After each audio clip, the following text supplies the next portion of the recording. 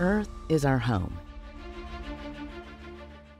It is the source of the food we eat, the air we breathe, and the water we drink.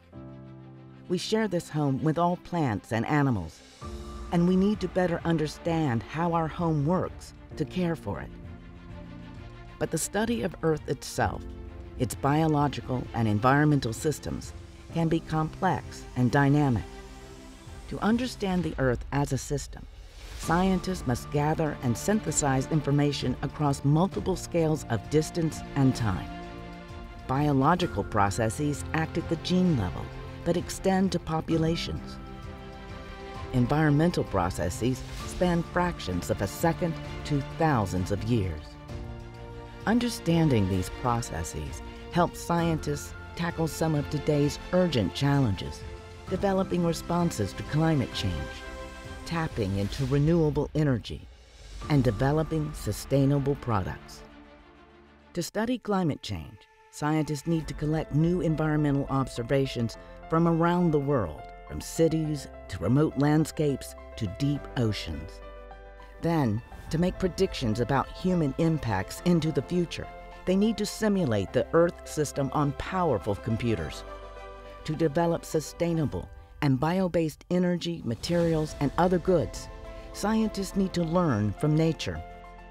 They need to gain new insights from information encoded in the genomes of plants and microbes. And scientists need strong support.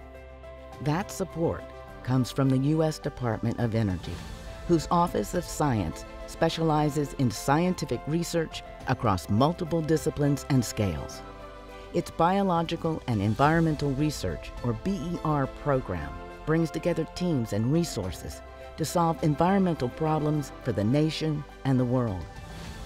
BER funds researchers from many disciplines at universities and DOE national laboratories, from students to scientific leaders. Like all Office of Science programs, scientists have access to top BER-supported user facilities.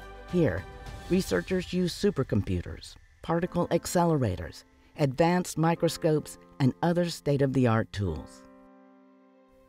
BER also manages its own user facilities in genomics, molecular sciences, and atmospheric sciences, including mobile climate observatories deployed around the globe.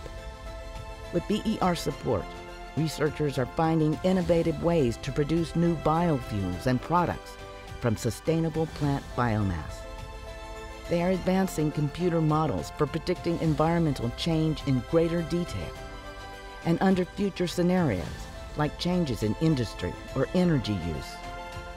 They are expanding our fundamental knowledge of how plants and microbes contribute to the environment and our future.